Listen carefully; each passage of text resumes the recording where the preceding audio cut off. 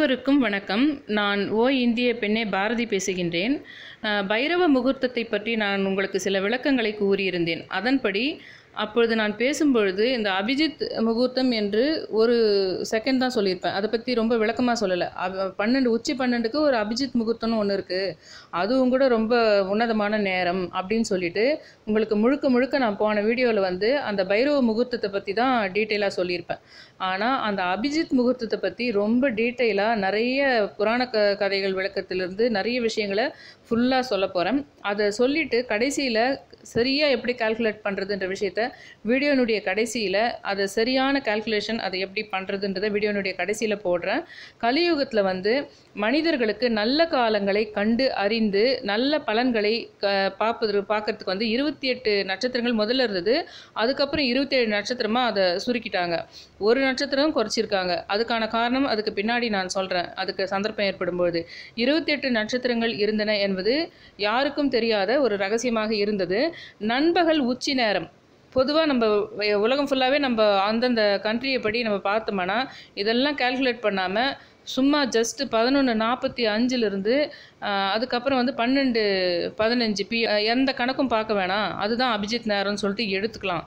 ஆனால் ரொம்ப துல்லியமாக பார்க்கணுன்னா ஏன் துல்லியமாக பார்க்கணும், அந்த மாதிரி விஷயங்களுக்கு அடுத்தடுத்து நான் சில விஷயங்களை சொல்லிக்கிட்டு வரேன்.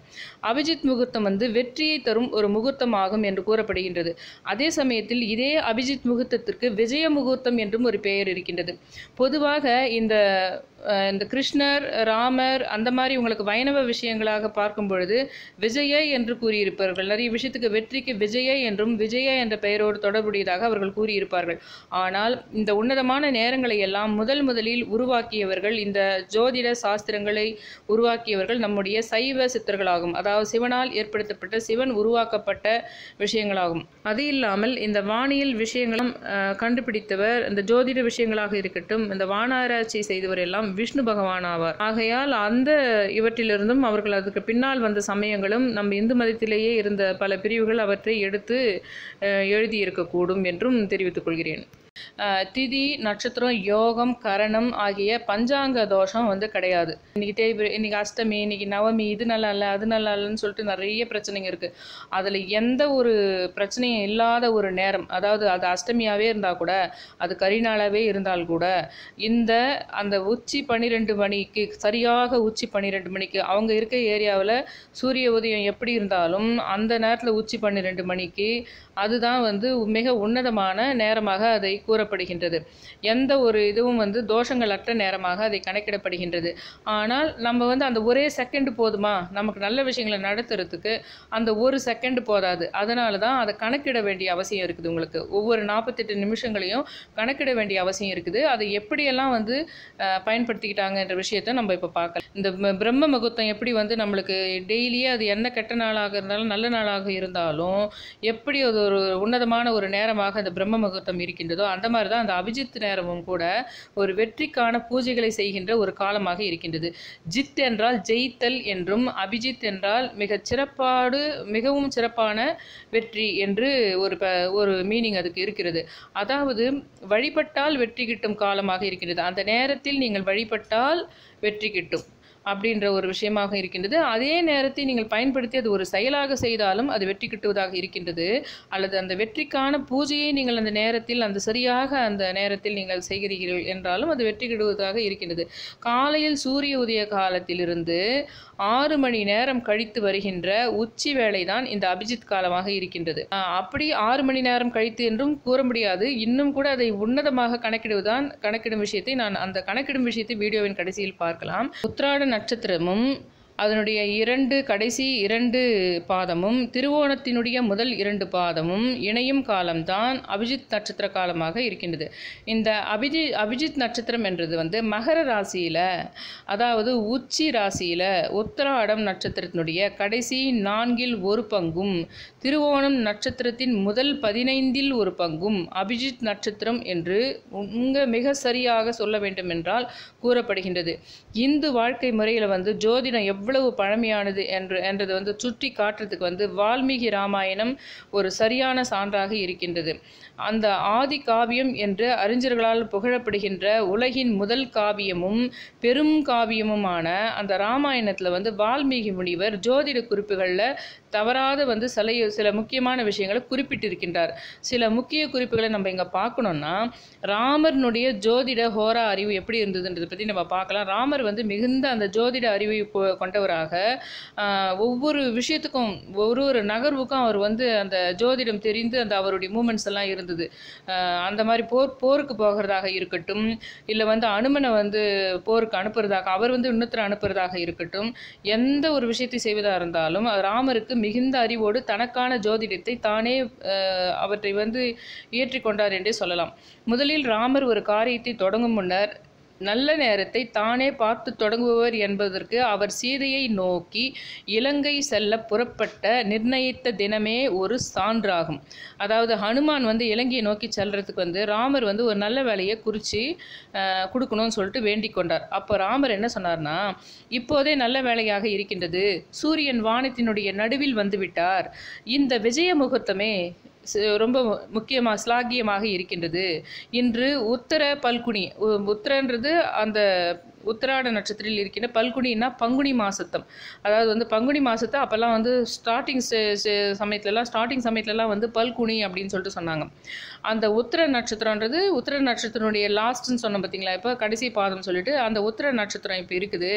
நாளைக்கு வந்து ஹஸ்தம் நட்சத்திரம் இருக்கின்றது. அது வந்து என்னுடைய நட்சத்திரத்துக்கு வந்து அந்த நட்சத்திரம் வந்து என்னுடைய நட்சத்திரமான, ராமர் சொல்றாரு, என்னுடைய நட்சத்திரமான அந்த புனர்வசுவுக்கு 7ஆம் நட்சத்திரமாக ஆகிறது அந்த ஹஸ்த நட்சத்திரம். அதனால் அது சுபம் கிடையாது.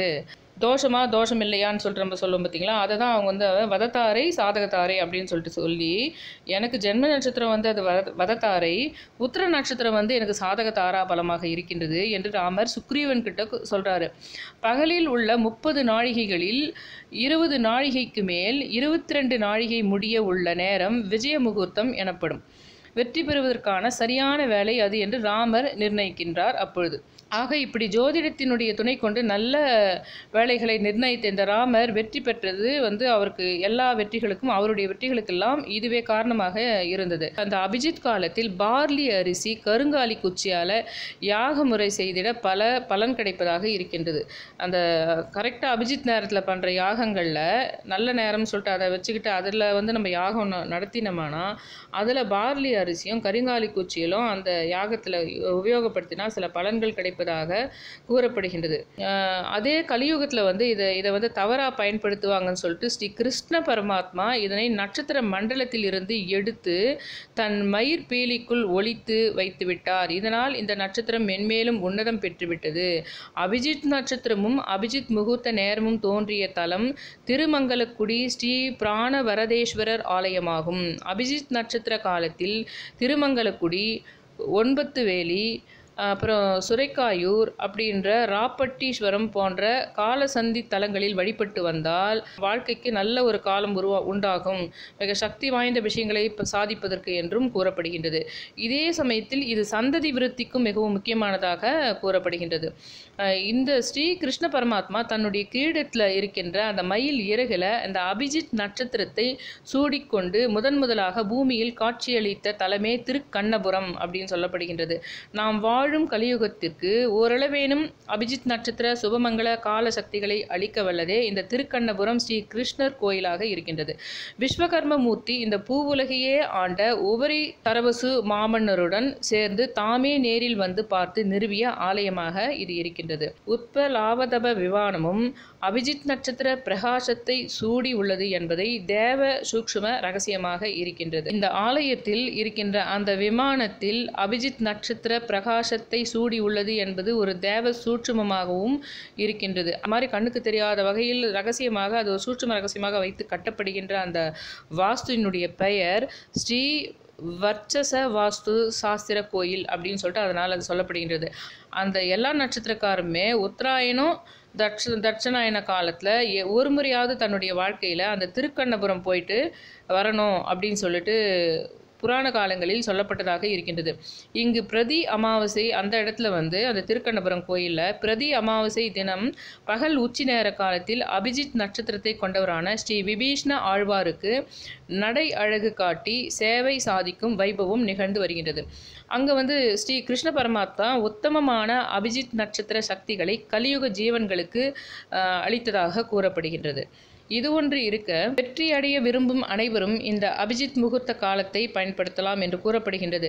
தொழில் கூடத்தை நிறுவி வியாபார ஏற்ற இறக்கத்தாலும் தேதிகளில் வந்து நிறைய தொந்தரவுங்க இருக்கிறதுனாலும் என்னைக்கு தொடங்குதுன்னு தெரியாமல் இருக்கிறது, உடனே வந்து மறுநாளே வந்து இப்போ நம்ம இந்த காலத்து படி நம்ம பார்த்தோம்னா இப்போது முக்கியமாக ஒரு விஷயம் வந்து நம்ம வந்து தொழில் தொடங்கிறதுக்கு ஒரு சரியான காலமாக ஒரு கடன் கிடச்சிருக்கும். அப்போ தான் உங்களுக்கு வந்து சில ஆர்டர் கிடச்சிருக்கும். அதை நம்ம ஸ்டார்ட் பண்ணலான்னு பார்த்தா இது வந்து ஆடி மாதமோ புரட்டாசி மாதமோ ஒரு 4 நாளில் தொடங்கிறதா இருக்கும்.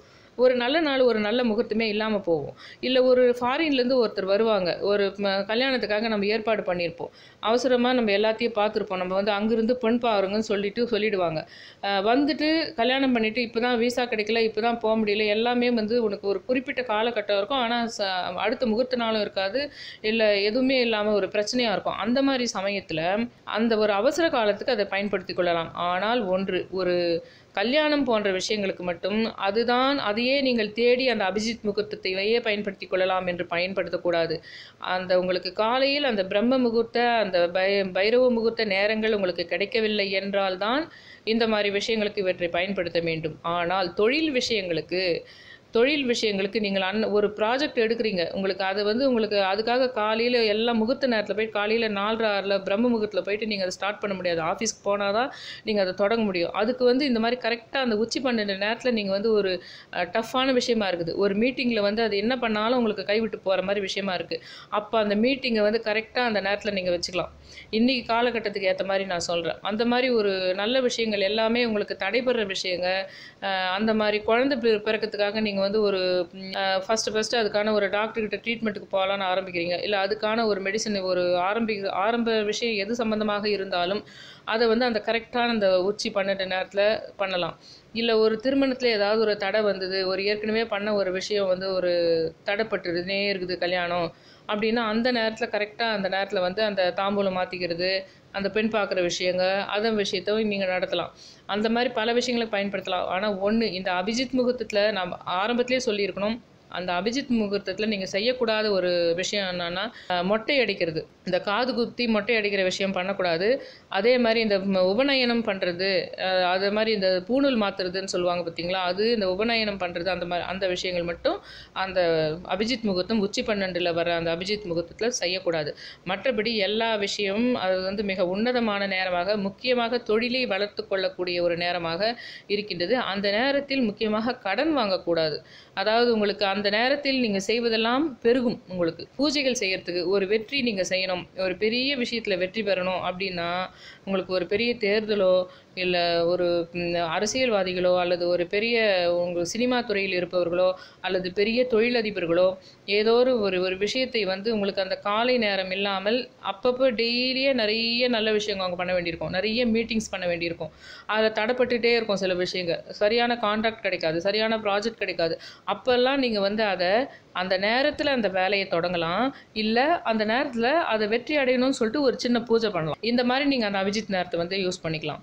அதாவது நட்சத்திரம் இது பற்றி என்ன சொல்லப்படுதுன்னா, நட்சத்திர கூட்டத்தின் முன்பாக முதல் நட்சத்திரமாக நின்றபோது இதற்கு சக்தி அதிகமாக இருக்கவில்லை.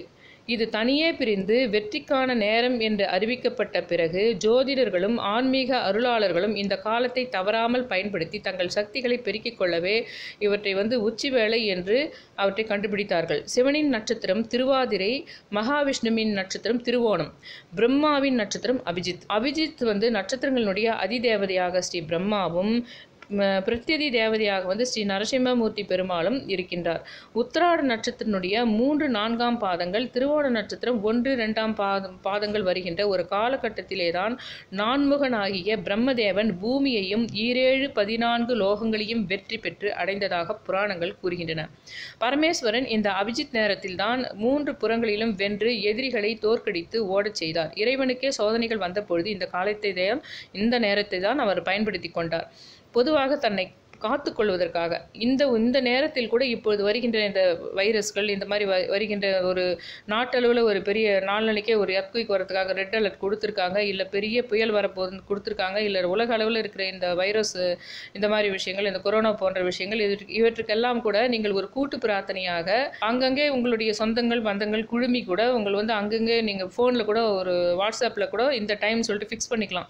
இன்றைக்கி நம்ம இந்த கொரோனா இல்லாமல் போனோம்னு சொல்லிட்டு சுத்தமாக இல்லாமல் போனோம்னு சொல்லிட்டு ஒரு கூட்டு பிரார்த்தனையாக ஒரு நிறைய பேர் சேர்ந்து ஒரு பிரார்த்தனையாக பண்ணிக்கலாம். ஒரு குடும்பத்தை சேர்ந்தவர்கள் செய்யலாம், இல்லை ஒரு கோயிலில் எல்லாம் சேர்ந்து ஒரு ஃப்ரெண்ட்ஷிப்பாக இருந்தவங்க செய்யலாம். மனிதர்களாகிய நாமும் நம்முடைய தேவைகளை இறைவனிடம் கோரிக்கையாக வைத்து எந்த கடவுளை வழிபட போகிறோமோ அதன் முக்கிய மூலத்தை அறிந்து கொண்டு இந்த காலத்தில் வழிபட அவர்களும் நமக்கு நண்பர்களாகி விடுவார்கள். அபிஜித், உருவம் என்றால் என்ன? 27 நட்சத்திரங்களும் 4 தெருக்கள் சந்திக்கின்ற 4 நாற்சந்தியே இதனுடைய வடிவமாக இருக்கின்றது. இதன் பொருள் வந்து ரிக், யஜுர், சாம, அதர்வன வேதங்களாகிய வாழ்வியல் தர்மத்தின் வழியே நாம் சென்று கொண்டிருந்தால் இந்த உலகமே போற்றும் நட்சத்திரங்களைப் போன்று வாழலாம் என்பதே இதன் ரகசிய சொல் குறியீடாக இருக்கின்றது. இதைத்தான் மனிதன் 4ஐயும் தெரிஞ்சு நடந்துக்குங்க அப்படின்னு சொல்றது இந்த யஜுர், சாம, அந்த அதர்வன வேதங்களை இவற்றை குறிப்பிட்டு. அதே மாதிரி இதன் உருவ அமைப்பில் முதல் பகுதி வந்து ஜா என்பது புகழை குறிக்கின்றது, 2ஆம் பகுதி ஜி என்பது வெற்றியை குறிக்கின்றது, 3ஆம் பகுதி ஜி என்பது இறையறலை குறிக்கின்றது, 4ஆம் பகுதி ஐ என்பது ஐஸ்வர்யத்தை குறிக்கின்றது. நட்சத்திர கூட்டங்களிலிருந்து பிரித்து எடுக்கப்பட்டாலும் ஒவ்வொரு கிழமையிலுமே இதற்கு வந்து ஒரு சக்தி பிறந்து கொண்டே இருக்கின்றது என்று வான சாஸ்திரிகள் வந்து சொல்றாங்க. உத்திராடம், திருவோண நட்சத்திர நாட்களில் மட்டும் இது கிழக்கு வானத்தில் காலையில் ஒரு கேள்விக்குறி போல ஒரு சின்ன நட்சத்திர கூட்டம் மாதிரி தெரியும். இதனுடைய தலைபாகத்தில் வந்து தனியாக அந்த அபிஜித் வந்து தெரியும். இதை காண வந்து ஒரு நல்ல ஒரு அறிவு வேணும், இதற்கு போதிய பயிற்சி தேவை அது அப்படின்னு சொல்லிட்டு வானியல் நிபுணர்கள் வந்து சொல்கிறாங்க. அதை பார்க்கணுன்னா சிறப்பான இந்த அபிஜித் நட்சத்திரத்தை கண்டுவிட்டால் எல்லா செயல்களுமே வெற்றியாக முடியும் என்று கூறப்படி அஸ்திர மந்திரங்களும் ஒரு இரட்டிப்பான பலனை கொடுக்குது. அந்த செய்கிற ஒரு பூஜைகளாக இருக்கட்டும், அது எந்த ஒரு மங்கள விஷயங்களாக இருந்தாலும் அது 2 மடங்கு பலன்களை தரக்கூடியதாக அது இருக்கின்றது. அபிஜித் காலத்தில் வெற்றி தரும் வழிபாடுகள் என்னென்னா, திருமண நிச்சயதார்த்தங்கள், அதுக்கப்புறம் வந்து மனமுறிவுகள் ஆயிடுச்சு, ஏதோ ஒரு 6 மாதம் ஆயிடுச்சு, இது பிரச்சனையாக இருக்குதுன்னா மறுபடியும் அடுத்தது பண்ணும்போது அவங்களுக்கு மன வாழ்க்கைனாவே ஏதோ பிரச்சனை இருக்குதுன்னா அப்போது அந்த மாங்கல்ய பூஜைன்னு சொல்லிட்டு ஒன்று செஞ்சு அந்த நேரத்தில் அந்த அபிஜித் முகூர்த்த நேரத்தில் அந்த மாங்கல்ய பூஜை செஞ்சு திருமண பதிகம் போதி உமை ஒரு பாகனை அதாவது சிவனை வழிபட்டால் அடுத்து அமையும் திருமணம் நல்லபடியாக நடந்து வாழ்க்கை பிரகாசமாக இருக்கும் என்று கூறப்படுகின்றது. ஏன் உமை ஒரு பாகன் என்றால் அது சிவன். ஏனென்றால் இவைகள் எல்லாவற்றையும் உருவாக்கினால் என்னதான் கிருஷ்ணர் இவற்றை பயன்படுத்தினார், ராமர் இவற்றை பயன்படுத்தினார் என்றாலும் இந்த விஷயங்கள் எல்லாமே முதலில் ஏற்படுத்தப்பட்டது சிவனால் ஆகும் என்பதை நான் ஒரு அழுத்தமாக கூறிக்கொள்கிறேன். இப்பொழுது நான் வீடியோனுடைய கடைசி கட்டத்துக்கு வந்துட்டேன். இப்போ நான் உங்களுக்கு வந்து அதை சொல்ல அந்த எப்படி அதை கால்குலேட் பண்ணுறது அப்படின்னு சொல்லிட்டு பார்க்கும்போது மேலே வந்து உங்களுக்கு ஃபோட்டோவாக போட்டிருக்கேன். அபிஜித் முகூர்த்தம் என்பது ஒரு பகல் பொழுதில் 15இல் 8இல் ஒரு பாகமாகும். சூரியன் வந்து காலையில் 6 மணிக்கு உதிச்சுதுன்னு வச்சுக்கோங்க. 6 மணிக்கு வந்து டெய்லி 6 மணிக்கு உதிக்காது, அந்தந்த ஏரியாவில் வேறமாக உதிக்கும். அதை வச்சு நீங்கள் கால்குலேட் என்ன சூரியன் உதய நேரம் நீங்கள் இருக்கிற ஏரியாவில்னு போட்டு கரெக்டாக கால்குலேட் பண்ணலாம். அப்படி இல்லை, அதெல்லாம் கால்குலேட்லாம் பண்ண முடியாதுன்னா தான் சரியான உச்சி 12 நேரம் அந்த முக்கிய நிகழ்ச்சி நடக்கணும். நீங்கள் பண்ணுற பூஜையாக இருந்தாலும் எதுவாக இருந்தாலும் அந்த முக்கிய நிகழ்ச்சி அந்த சரி 12 நேரத்தில் நடக்கணும். அது வந்து 11:45 12:15 வரைக்கும் உலகம் ஃபுல்லாக பொது தான். அது கண்டினியூஸாக நீங்கள் அதில் ஒரு ஜபம் பண்ணுறீங்கன்னா அதில் ஏதாவது ஒரு செகண்டு தான் அந்த ஜீவாமிர்த நேரம், அந்த சித்தாமிர்த நேரம், சித்தாமிர்த நேரம்லாம் ஒரு செகண்ட் அதில் நடக்கும் உங்களுக்கு. ஆனால் நீங்கள் வந்து அந்த உலகம் ஃபுல்லாகவே எந்த நேரமே கணக்கு பண்ணாமல் ஒரு 11:45 11:45 12:15 ஒரு செகண்டு மட்டும் அங்கே வந்து அந்த ஒரு உன்னதமான ஒரு நேரம் அதுக்கு இருக்கும். அந்த நேரத்தில் நம்ம அதை தொடர்ந்து பண்ணும்போது அதை மீட் பண்ணிட்டோம்னா அது வந்து நல்ல ஒரு விஷயத்தை வந்து பல வெற்றிகளை குவிக்கக்கூடியதாக இது இருக்கும். அது ஆனாலும் அது அந்தந்த ஏரியா படி கால்குலேட் பண்ணோன்னா எப்படி பண்ணலான்றதுக்காக தான் இப்போ நான் அதை சொல்கிறேன். இந்த 15இல் பகல் பொழுதில் 15இல் 8ஆம் பாகம் ஆகும். சூரியன் காலை ஒருவேளை 6 மணிக்கு உதிச்சுதுன்னு வச்சு 6 மணிலேருந்து 6 மணி முடியறதா இருந்ததுன்னா அன்று பகல் 11:36 முதல் நண்பகல் 12:24 வரை அபிஜித் முகூர்த்தமாக இருக்கும். 6லேருந்து 6 கரெக்டாக எக்ஸாக்டாக இருக்கிற நாள் இருந்துதானா. சூரிய உதயம் அஸ்தமனம் மாறும் பொழுது பகல் பகல் பொழுதில் கால அளவும் மாறும். அதனால் அபிஜித் முகூர்த்த நேரமும் மாறும். 5:45க்கு தான் சன்ரைஸ் டைம் இருக்குது அன்றைக்கி அப்படின்னு சொன்னோம்னா அதுவும் மாறும். அந்த மாதிரி பார்க்கும்பொழுது உங்களுக்கு அதாவது மிக சரியாக சொல்லப்போனால் 6லிருந்து 6 1 மணி நேரத்துக்கு 60 நிமிஷம் அப்படின்னா 24 மணி நேரம். ஒரு நாளைக்கு 24 மணி நேரம். அதில் பாதி 12 மணி நேரம். அந்த 12 மணி நேரம் காலையில் 6லேருந்து சாயந்தரம் 6 வரைக்கும் வச்சுக்கிட்டா ஒவ்வொரு மணி நேரமும் 60 நிமிஷங்களை கொண்டது. 12 × 60 720. அந்த 720 15ஆல் டிவிஷன் பண்ணால் எவ்வளோ வரும்னா 48 நிமிஷம் வரும். அந்த 48 நிமிஷத்தில் 7வது 48 நிமிஷத்துலேருந்து 8வது 48 நிமிஷம் 7th பார்ட்லேருந்து 8வது பார்ட் 48 நிமிஷத்துக்கு உள்ளே வர்றது தான் மிகச்சரியான அபிஜித் முகூர்த்தம்னு சொல்லிட்டு சொல்லப்படுகின்றது. இந்த சூரிய அஸ்தமனம் 24 மணி நேர முறையில் வச்சு இதை நம்ம கணிக்கணும்.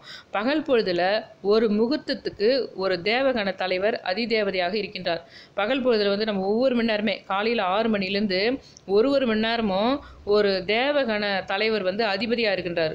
அதில் வர்ற 8வது பார்ட்டில் வர்ற தேவகண தலைவர் பேர் தான் அபிஜித் தேவகண தலைவர் அப்படின்னு இருக்காரு. அபிஜித் முகூர்த்த காலன்றது வேற, அபிஜித் நட்சத்திரம் தோற்றம் மறைவு அதெல்லாம் காலம் வேறு. அபிஜித் முகூர்த்த காலன்றது வேறு. இது அபிஜித் முகூர்த்தத்தை பற்றி எனக்கு தெரிஞ்ச எல்லா விஷயத்தையும் நான் உங்களுக்கு சொல்லிட்டேன். நீங்கள் அந்த காலத்து மாதிரி இப்போ நம்ம போயிட்டு போருக்கு போகிறது, நம்ம போயிட்டு பெரிய ராமர் மாதிரி நம்மலாம் போர் பண்ணுறதுக்கோ இல்லை எதுக்கோ நம்ம போக போகிறதில்ல.